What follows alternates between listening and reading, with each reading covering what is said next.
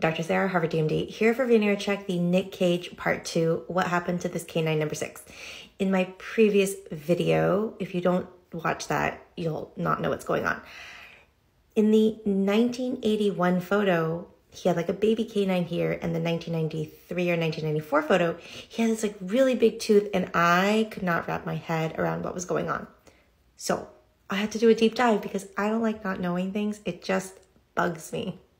So here we go. 1984, he has no tooth here. So I suspect that that was a primary canine that was retained, and they decided to take that tooth out. He still has a little bit of a diastema here.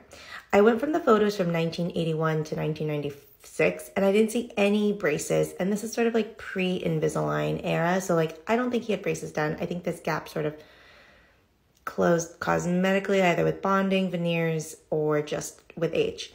But this bone here is very flat. If he had the baby canine removed, I would think that he has enough bone for an implant. A dental implant is a titanium screw that goes into the bone.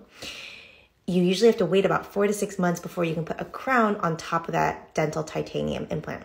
Okay, this is a scene from Peggy Sue Got Married. I think this is mid-80s. I think he's wearing like a flipper, like a temporary partial with a tooth on it, like toddlers and tiaras when they wear flippers. Yeah, they're also called stay plates. I think that's a number 6 stay plate.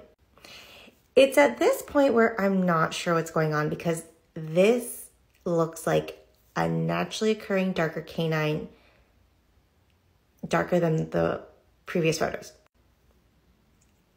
And if that's a stay plate, okay, they made a stay plate, another one in a darker shade. Okay, but it actually like fits his mouth, like looks like it could be a natural tooth, but like where did it come from? So I don't think it's his natural tooth. Okay, and then the era of the very big white tooth happened. So like we've had the flipper, the Peggy Sue Got Married flipper, then the darker canine, and now this thing.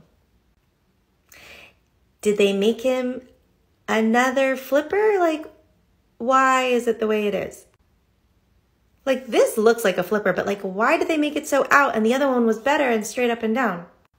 Do you guys see what I'm saying? Like, what happened? Okay, and now this is mid-90s, 96, we're here. This looks like an implant crown. The implant is higher than the other gum level, which is very, very normal. And then they made a porcelain crown on top. This looks better. It doesn't look out. It kind of like looks in line. And like, yeah, that's an implant crown. But what happened with the giant white one? I still don't get it, but that's it.